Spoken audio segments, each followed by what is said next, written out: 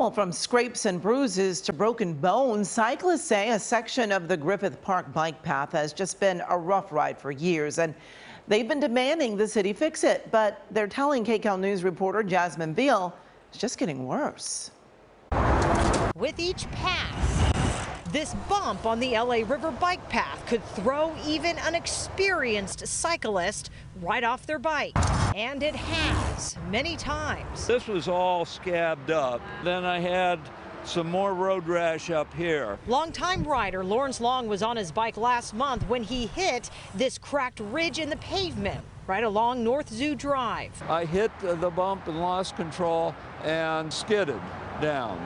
Luckily, I didn't have anything break. Right, I was pretty skinned up. John Reimers was riding his bike 2 years ago when he crashed in the very same spot from the very same bump. I had a concussion. These photos are from another cyclist who crashed and was injured by the same bump last year.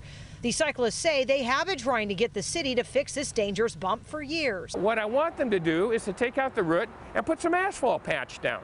If that were in the street here, they would do that. But they say little has been done.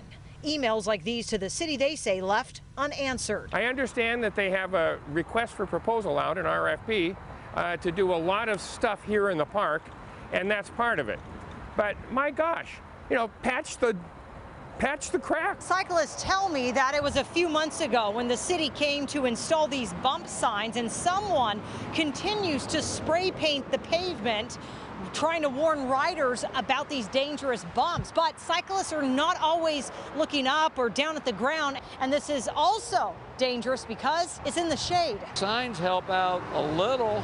I mean, there'll still be crashes. The president of the Pasadena Athletic Association that represents some 500 cyclists in the San Gabriel Valley called this bump a real risk to riders. It's infamous, right? It's all over the internet. But these bicyclists say they are more than ready to end this bump's notorious reputation.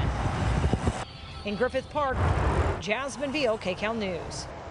And we're still waiting on a statement and response from the LA Department of Transportation.